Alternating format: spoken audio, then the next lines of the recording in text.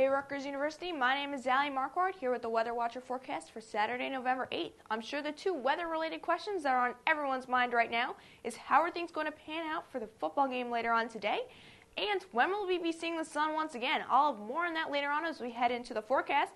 Right now, though, if you take a look at our almanac, got down to a low of 56 at Rutgers Gardens last night, definitely above our average of 38. High later on today of 62, also a couple degrees our average of 58. Sunrise at 6:36 a.m. and we'll set later on today at 4:47 p.m., which unfortunately is getting earlier and earlier. On this day in weather history, back in 1892, they had wet snow that fell in Elizabeth, New Jersey, which resulted in them getting 3 inches of snow, and it unfortunately resulted in down power lines. Luckily, we won't be seeing any snow here in New Jersey, although we do have a chance of some rain later on today. Here's the regional high temperatures around our area. Both Binghamton and Hershey will be seeing a high temperature of 61. Those are our coolest spots on the map. As you move farther east, temperatures do increase. Camden and Hartford with a high temperature of 63. Newark will see a high temperature of 64. And Washington, D.C. will be our warmest spot for today with a high temperature of 66. Coincidentally, the only location that does not have a chance of rain for today. Here is our clockwise spinning low pressure system along with our cold front dipping down all the way down into the Gulf of Mexico. That's what's responsible for the precipitation that we'll be seeing today.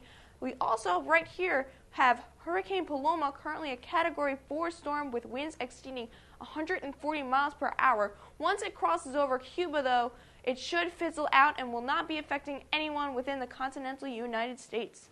For our forecast today in New Brunswick, we do have that chance of showers. Hopefully everything will be okay for the football game, but I make no promises because rain could be coming down at any point in time. High temperature later on today of 62 degrees. Overnight dropping down to a low temperature of 44 degrees. Cloudy, maybe a raindrop or two as that storm is beginning to end. And tomorrow, our forecast, mostly sunny skies with a high temperature of 54.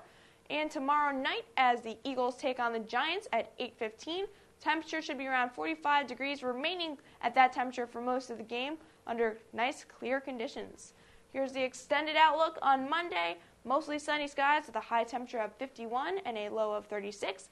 Tuesday, partly cloudy skies with a high of 50 and low of 39. A bit more clouds come into the picture on Wednesday with a high temperature of 52 and a low of 41.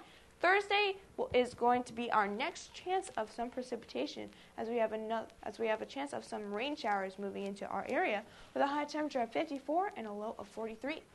Thank you for tuning into Weather Watcher. My name is Allie Marquardt. You can watch us at RUTV Channel 6 every 15 minutes or whenever you like on our website at rutv.rutgers.edu. Don't forget to bring an umbrella today because it is not the day to do that.